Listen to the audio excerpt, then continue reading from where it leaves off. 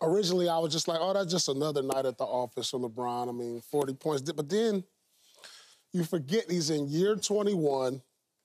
He's 39 years old, and it's this late in the season. And so you have to just continue to just appreciate his greatness at this stage of his career. I mean, Brooklyn, I mean, you're playing a team that's looking to go on vacation in 2 weeks. I get it. But you still got to be able to put the ball in the basket. And this has been impressive, Skip, and I'll tell you why, because this is the Lakers' best stretch, I believe, of the season, going at the right time, going into the playoffs.